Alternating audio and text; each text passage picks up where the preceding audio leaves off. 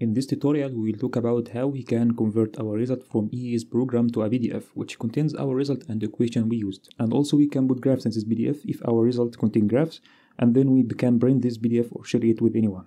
Let's get started.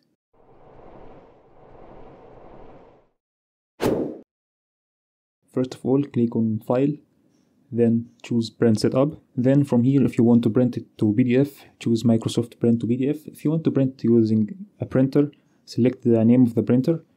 Here is my name of my printer, HP LaserJet Professional is the name of my printer. If you want to send it to OneNote, choose Send to OneNote if you have on your computer OneNote. Okay, I will choose Microsoft Print to PDF, then click OK. Then you can click Ctrl P or from File, choose Print, and here's the options of printing. You may notice that solution is not activated, so you can run the program first, or click F2 or click on Solve.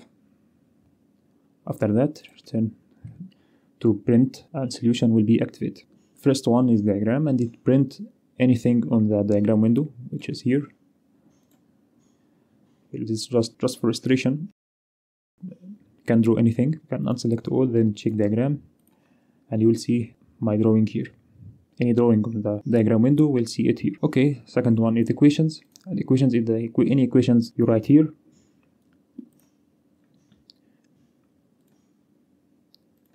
Then you can add the line number like that here. Also you can print equation in better way, which is formatted equation.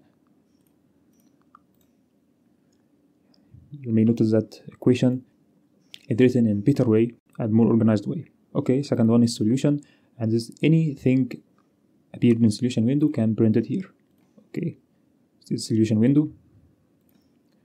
Next one is array. If you have in your project array table, you can print it from here, and this is my array table in this project. Second one is residuals.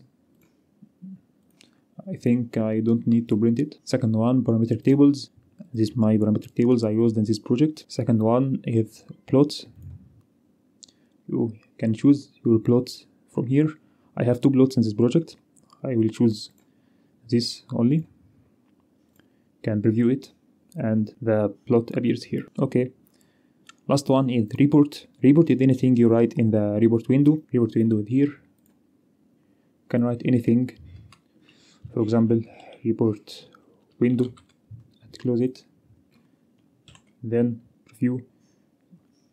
And you can write anything for more illustration in your project. And here you can print in color or black and white.